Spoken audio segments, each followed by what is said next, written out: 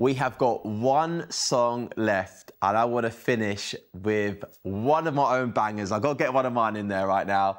And this is a record that I am so proud of. I love so much, a collaboration with the absolute superstar that is Becky Hill. I want my MTV to play my track, History with Becky Hill.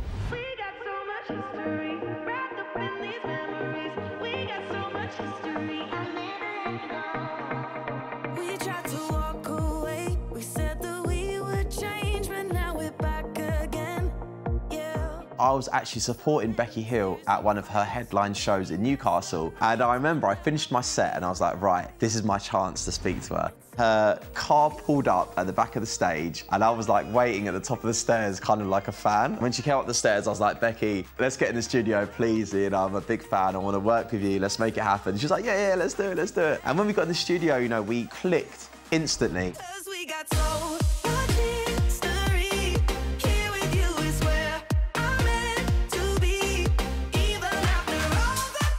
Me and Becky in the video are rewriting somebody's history. This person has come to us because they're heartbroken. We plug them up in the machine and we rewrite their memories. We basically fix their relationship. Like, just call me Cupid, innit? Cupid from the future.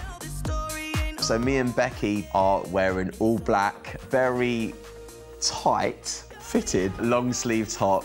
And yeah, you know, obviously did a few press-ups before we started shooting to pump up the chest. Back to my 50 Cent days there, innit?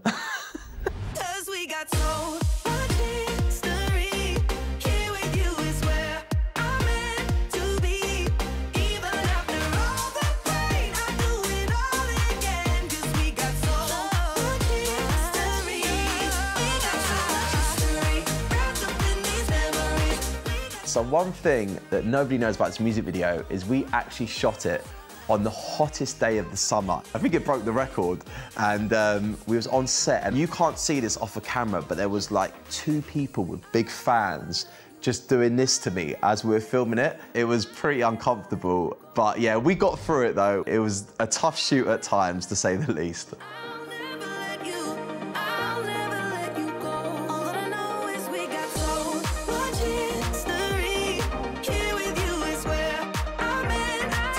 I love working on this record with Becky, and she's become a really good friend of mine. She means loads to me, and I'm sure we're going to be back in the studio soon to make more bangers together.